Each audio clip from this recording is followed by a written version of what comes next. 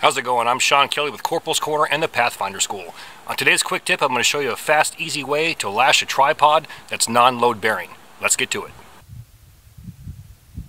Alright, let's go ahead and kick this off and have a quick discussion on load bearing versus non-load bearing. A load bearing tripod. When I hear that, two things come to mind: body weight or structure. If your tripod is going to be used or incorporated to support your body weight or structure, it's considered load bearing. An example of this would be a raised tripod bed.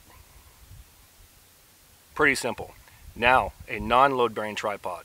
First thing that comes to mind would be a tripod suspended over a fire with a bush pot hanging from it, or in one of my previous videos, we made a snow/water machine.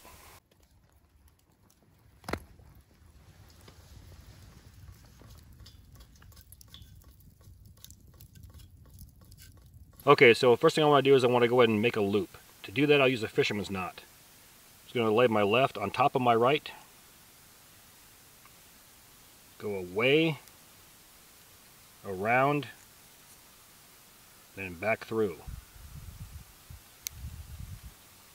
The bottom one, I'm going to take it, I'm going to go over, under, back through.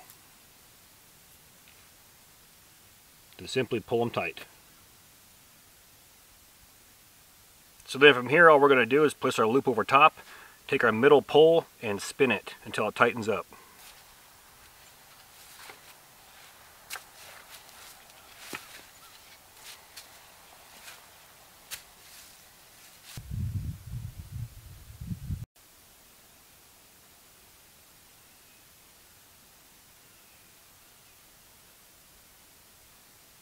And there you go, a simple way to tie a non-load bearing tripod.